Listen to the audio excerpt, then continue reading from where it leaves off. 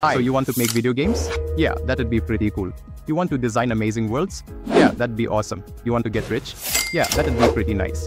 Then learn game development. No, why not? It's hard. Why? You have to learn programming, art and design, but you can start small. But sadly, I don't know where to begin. Well, what is game development? Making games? Yes, but it's more than that. It's about creating fun experiences, solving problems and telling stories. Do I need to code? I've heard that before. Yes, but it's not just about code. What? It's all about problem solving and creative thinking. You have to understand concepts and how to apply them. Okay, what about game engines? They're just tools. Are they important? Kind of, but a lot of people focus too much on the engine itself and less on making the game fun. Is that bad? Yes. Why? Because you'll end up stuck in tutorials. Is that bad? Yes. Why? Because you'll never learn how to make your own games. Oh, how do you study game development then? Don't try to memorize everything about the engine. Instead, learn patterns, problem-solving approaches, and how different pieces fit together.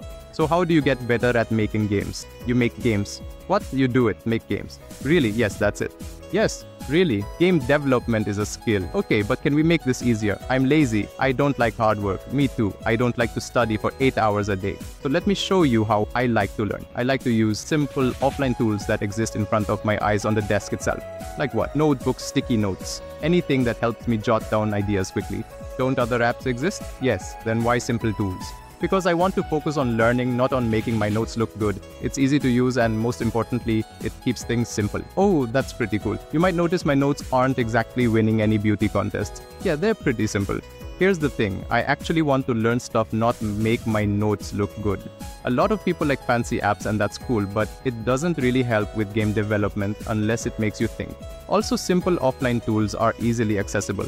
Whenever I study, I want to maximize my time. Ideally, I want to learn as much in 2 hours as someone else does in 8 hours. If you're really into game development, you should already know where I'm going with this. I want to optimize my time. Let me introduce you to the Pareto principle. The Pareto principle? Yes, also called the 80-20 rule. What's that? It's the idea that approximately 80% of results come from about 20% of your efforts. What? A small portion of your work leads to most of your results. So 20% of work equals 80% of results. Oh, cool. It sounds crazy, right? Yeah. So how do we apply this to studying game development? We have to concentrate on areas where we get big wins with little effort. Let me show you how we do that. Whenever I study, I like to focus on core concepts. This is important. Instead of memorizing every game engine feature, I focus on understanding the fundamental principles. Why? Because of the 80-20 rule. These fundamentals will get you 80% of the results. When I'm learning new game development concepts, I have specific questions that help me maximize my learning efficiency and understand core ideas. I call these my big questions. What is this? Why is this important? Why should I learn this? When will I need this? How does it work? Now, if you don't like these questions, you can create your own. It's simple. All you need is a what, a why, a when, and a how.